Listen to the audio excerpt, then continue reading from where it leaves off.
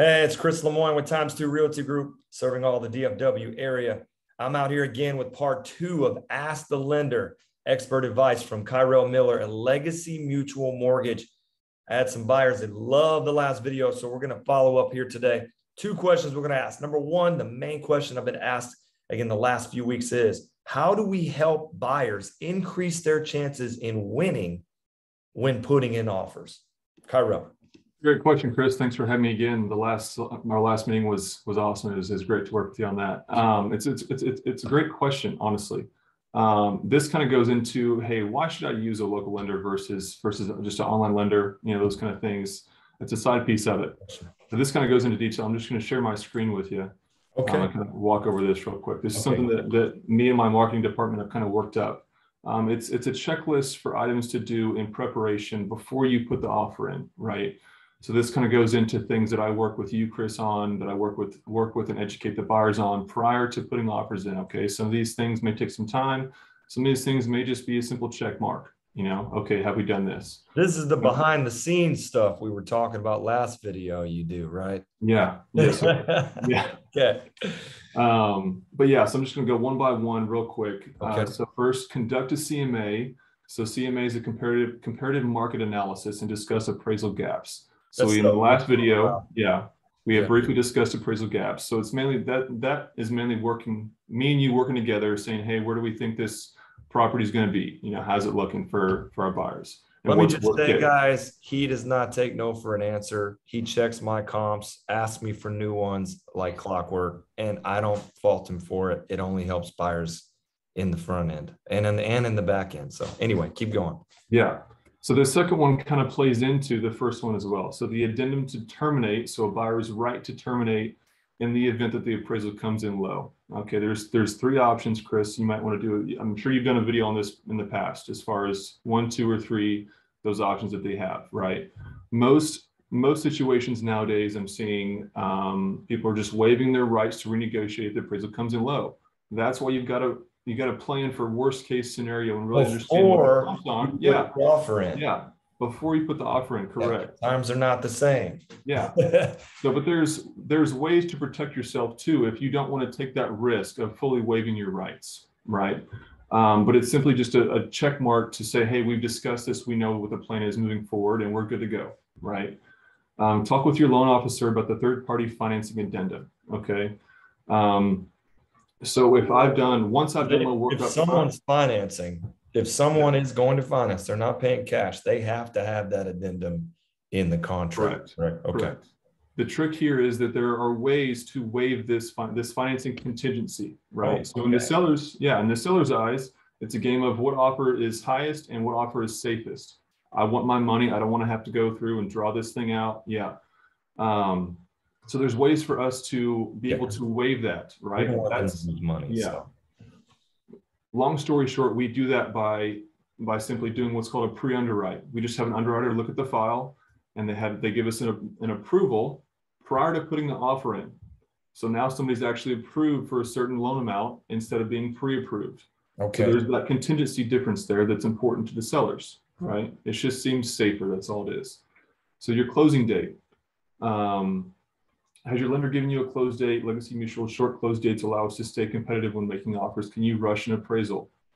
So in most situations, we can rush an appraisal, and that helps if depending on where the property is located too. But it's important to know that we do not specifically pick the appraiser. We have what's called a panel. So yes, long story short, we can rush it if need be, as long as the buyer knows that what cost is, and sometimes I can help out there depending on the situation, right? Well, yeah, we have a property right now in Itasca, out in the middle of nowhere, and you got that thing scheduled pretty fast. I was pretty impressed about that. So it's doable. It's doable, guys. Yeah. But yeah, as far as closing, how fast can your lender close? Those are just very important questions to help strengthen your offer, right? It's just something good to have in your back pocket. 21, 30, 45. Does it fluctuate, based on the market? Right. So if you do your work up front, if you get pre-underwritten up front, the chances of you closing faster or having the ability to close faster is much, much better. The buyer's got to get their stuff into you, all Right. of it, W-2s, tax statements, everything. If they Correct. get all that into you fast enough, then you can speed the process up on your end. Yes, buyers Okay. and All right. an agent should allow at least 1 week for that pre-underwritten process to kind of have to run its course and get that approval back. Sometimes it's sooner, sometimes it's later. It's good to know. But yes, if I were to give a date for pretty much anyone, I would say 30 days.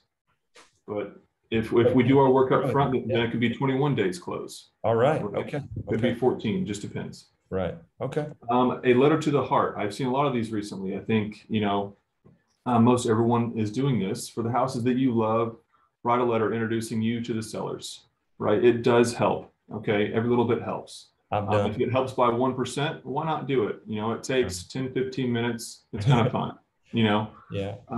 Get your loan officer to call the listing agent. Listing agents want to hear that everything's okay, right? They want to hear, hey, somebody's actually viewed the buyers. They've verified documentation. They know what's going on. And the lender will be able to take their calls if they have any questions in the future.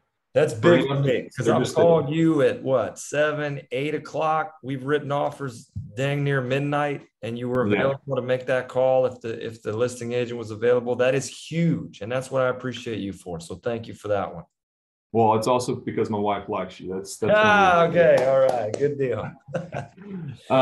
Yeah. So our next one is just proof of funds.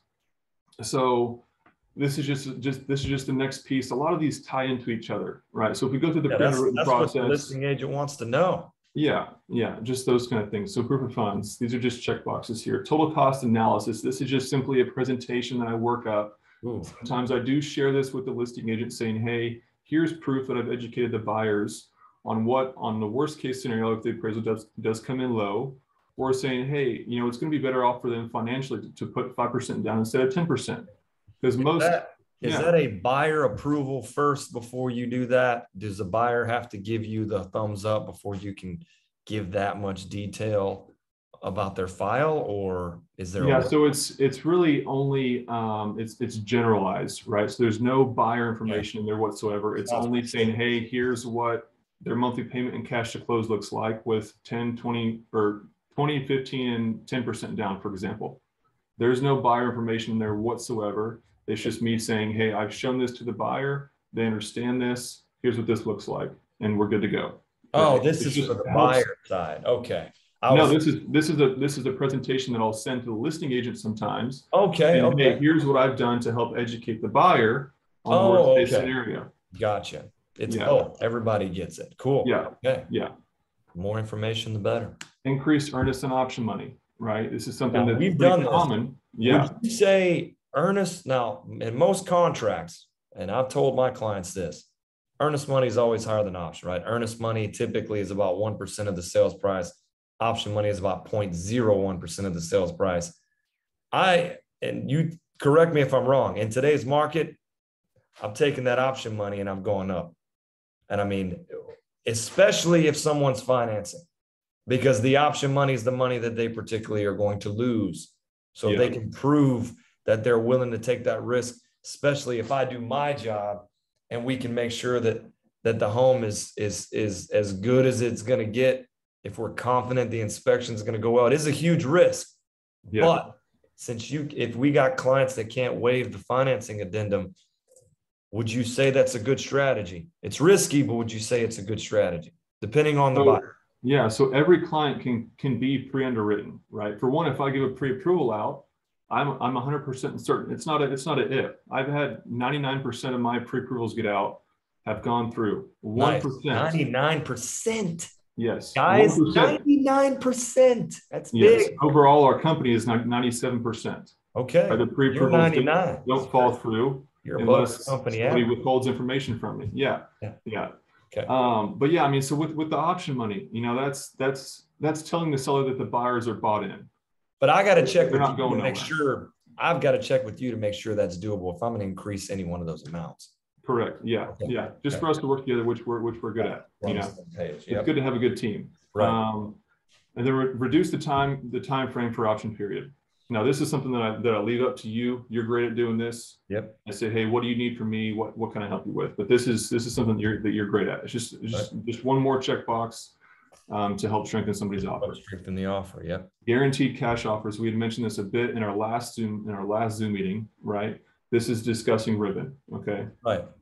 Converting, like just a review, converting someone who's taking out a loan to purchase a home, if that's their only option, converting them into a cash buyer, guys, using ribbon. Anyway, Kyrell. Has to be a primary home, though. That's the only caveat. No. Okay. Loan amount has to be between $1 and $1 million. If you cross off those two, and within some areas, there's a pretty large area that we can do this with. I haven't come across that as a barrier yet. Okay. But yeah, so if the best loan for you is VA, is USDA, is FHA, we can still convert your offer to a cash offer, so you can still get that loan that's best for you financially. That's what it is. So then the fully underwritten file, that's I actually kind of jumped the gun and mentioned this first off, but that's the pre-underwritten process. Okay, the pre-underwritten process does not cost a dime.